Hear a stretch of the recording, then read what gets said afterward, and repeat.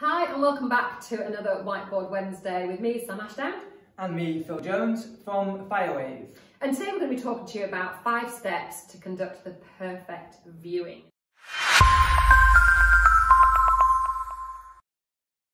Now, I wrote a blog post about this about 2 years ago and it's been super popular and it's something we get asked about all the time because we talk all the time about lead generation, don't we? But actually, you know, you've got the house on and now you need to sell it. Yeah, no point generating these amazing leads and then not being able to do anything with them. Yeah, so we're going to take you through the 5 steps to a perfect viewing. Yeah, and these, number one, also differentiates us from a lot of local agents, and it's making sure you give the potential buyer the time to look around in at their pace. Some of our homes are 3,000, 4,000 square feet. It can take a good hour, an hour and a half, 2 hours for that particular buyer to look around, get comfortable with their surroundings, and know everything they need to know to make an offer. The last thing we want is them to forget certain bits or have objections in their head that they can't overcome. So make sure you don't put the viewings back to back. If you are going to have 2 viewings on the same home, although it's great to have them cross over and them to see each other for scarcity, make sure they have the time to be able to relax in the home and understand how they would feel living there and give them time to appreciate it. Yeah, and I think that we've noticed, haven't we, that the longer a viewer spends in a house, the more likely they are to make an offer, and that's the point. And by the way, these 5 things are things that we actually talk in our vals about to our vendors. Just want to say something about not getting there at the 11th hour as well, at 1 minute to the viewing time. Yeah, so just from a personal experience, we've recently gone through the process of buying a house, and not us. No, me and my wife, which isn't Sam. And every single home we went to, we arrived, if not before, at the same time as the person showing the home. They would open the door and basically have no idea about the house. What our team are trained to do is arrive at least 15 minutes before, if not half an hour before, all the lights on where they should be, everything prepared, so they're not faffing, they're not panicking, eating, the fire, they're not panicking, they're relaxed too, because if you're panicking when you arrive, the viewers will feel uncomfortable, but if you're there nice and relaxed, with lots of time on your hands, to not forget anything important, then it'll go a lot smoother. Yeah, and we've all had those occasions where you get to the front door and the key is a little bit dodgy. Or you forget the key. Or you forget, which has happened to me. And me. Yeah, I still have the key, it's just with somebody that's just on another house, but yeah. Okay, so that was number 1, allow enough time. Number 2 is to lead with purpose. The idea isn't that the viewers are deciding how they look at this house. This is your house, you've got to be in control. You're doing the absolute best for your client, which is the seller of the house, so you need to lead the viewing. Now, we had a house just a week ago where I was showing one of our team members exactly how I wanted that house shown. And the vendor, the owner, was listening to every single word I said. And I was giving her reasons why I wanted it shown in that order, because I wanted to create an impact in every single room. And even things like which front door we use, because sometimes there's more choices than just one door, isn't there? And so we're very particular about those too. So make sure you're in control of the viewing. And something I do on the very rare occasions I do a viewing is when I go into the lobby with them, into the hallway, I'll make sure they've got a floor plan in front of them, because if it's a big house, they're going to lose track of the rooms. It happens to us sometimes. So I normally say, right, okay, downstairs we've got these rooms, and I just very quickly describe them.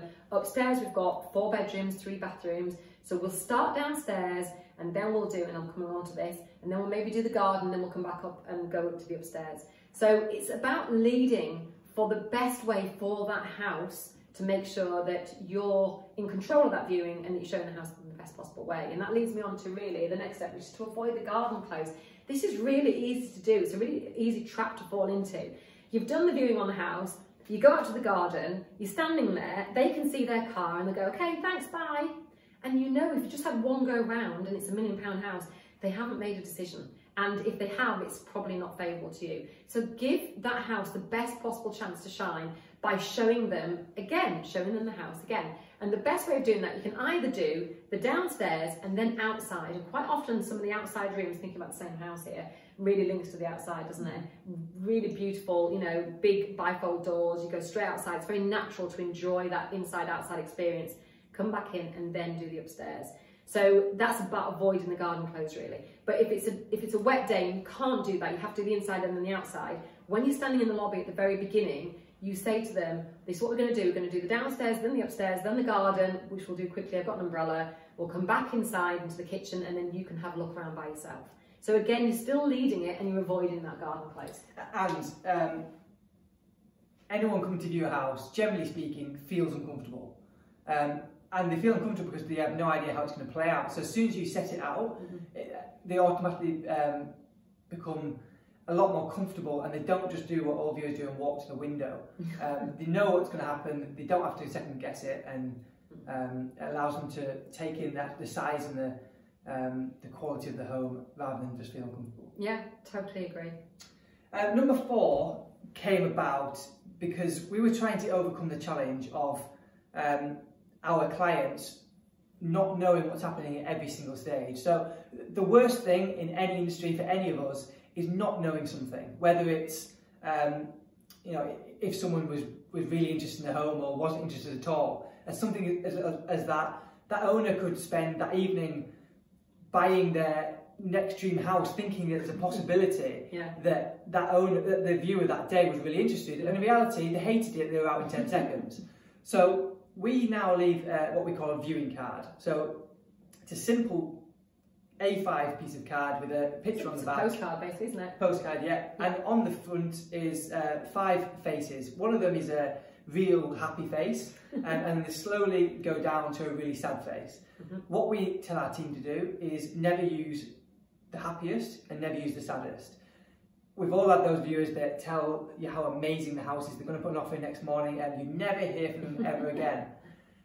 Be careful not to get burnt with that. If you stick to the middle 3, there's always somewhere to go. But if they get the card and it's their unhappy face, they're not going to be pleased with that, but they can move on to the next viewing. They can, it feels okay. If they get a happy face, they know there's a possibility. And we might still want to, well, we will still want to seek feedback from the clients. Yeah. I mean, this might be the first of 15 houses of viewing that weekend. So it's instant feedback. So there's a viewing, the owners come back when you've moved on.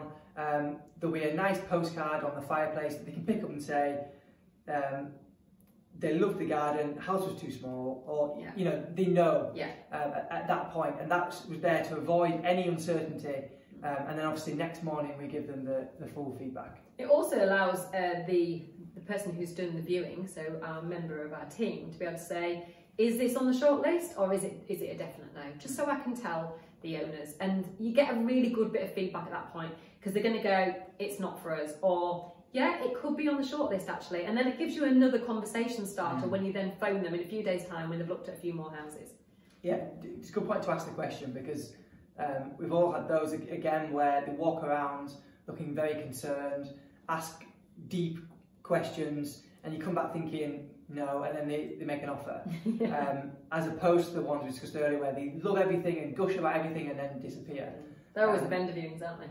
Where the vendor goes, they loved it, they loved every single room, and you go, well, they didn't really, but they didn't tell you the truth. Yeah, they walked down. I've had ones that they walked out with me, the vendor was there, and they went, hated it. And they walked around saying, I love that, I love that. Okay, number 5. Number 5 is the offer. So never be afraid if it feels comfortable and right, and they've given the impression that they love it, to ask for an offer there and then, especially if there's viewings throughout the day or the next day, to try and create some kind of scarcity. But a lot of our buyers like to make offers there and then. Our second viewing numbers is low. I'd say less than 10% of homes that we sell actually go through a second viewing. Do you think it's because they're discretionary buyers in the main? I don't know, it's crazy. Yeah, it is a bit crazy. People test drive a 30 grand car 10 times if I decide to write to them, but they'll buy a £1 million house off a half an hour viewing. But just be prepared to ask the question, and at least you'll get another insight. So if they say, look, I'm going to look at my numbers and I'll come back to you tomorrow, or there'll be some kind of question, we're not going to make an offer, it's not right for us. And the owners will love it. If you say, look, I asked them about an offer, they weren't quite ready, but it's something that we'll consider, then just the fact that you've been dynamic and bold enough to ask, your owners will love that, your clients. Yeah.